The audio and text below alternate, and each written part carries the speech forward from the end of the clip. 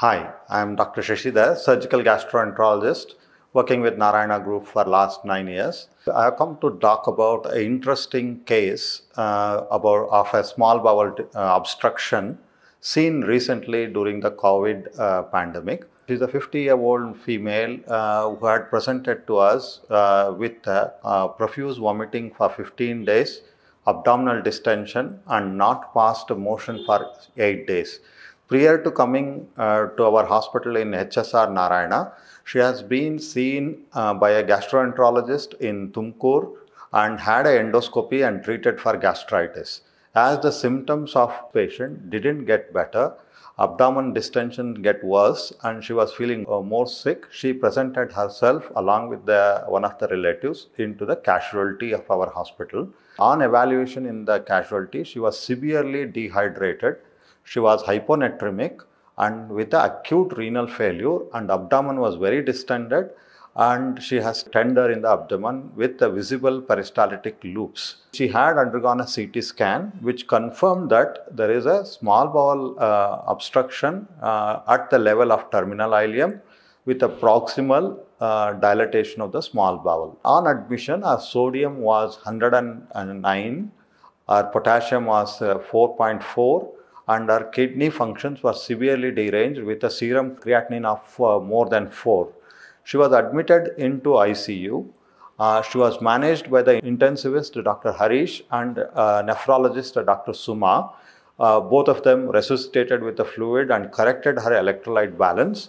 Subsequently, after 24 to 48 hours after correction of electrolytes and the kidney function, she was taken to the theatre. At the time of laparotomy, she has opened with a midline, and we found that there is severe dilatation of the proximal intestine.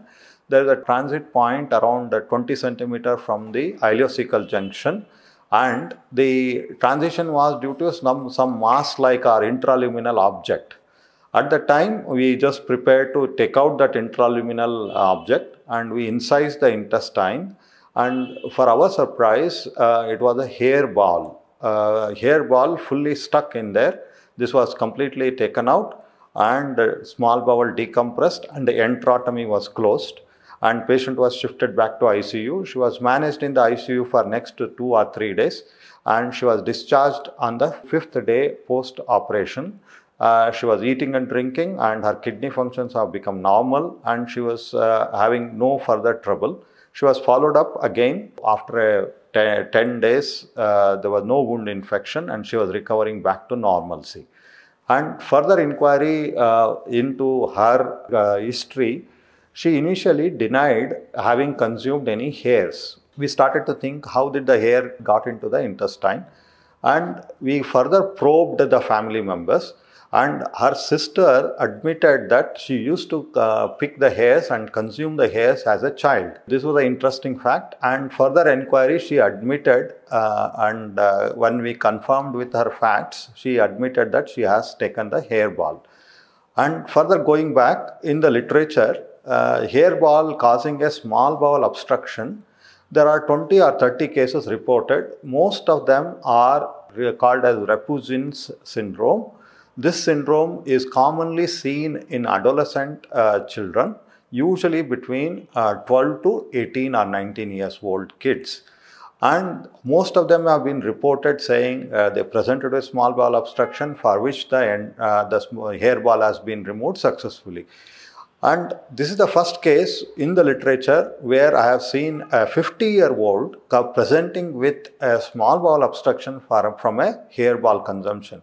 In fact, I have seen so many small bowel obstructions from various other causes, commonly because of entangled mass of roundworms, which is the commonest cause of intestinal obstruction in India.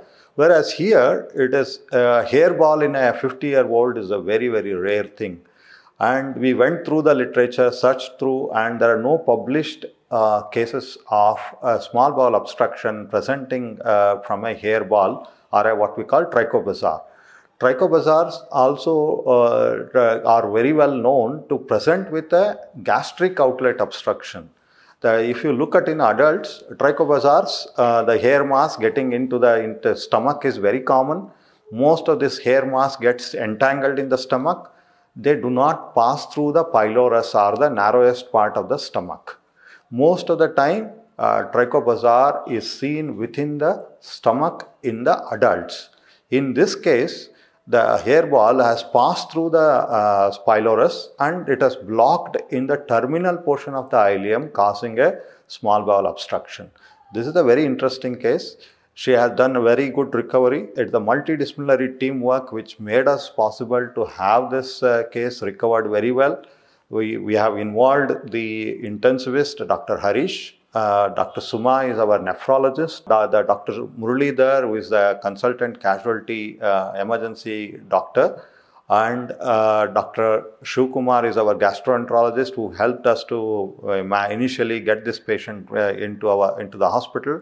And the psychiatrist who helped us to counsel these patients and relatives. It's a good teamwork. We had a fantastic results and patient was very happy with the end results of the operation. Thank you very much.